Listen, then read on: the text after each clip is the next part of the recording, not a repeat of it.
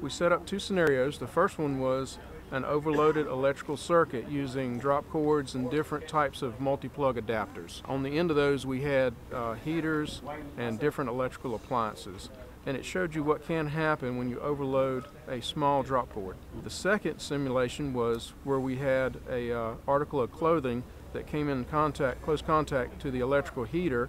That heat from the heater set the article of clothing on fire. It extended to the couch and then ultimately to the chair. You'll see from this demonstration, and in 30 seconds to a minute, you can have a whole room engulfed in flames.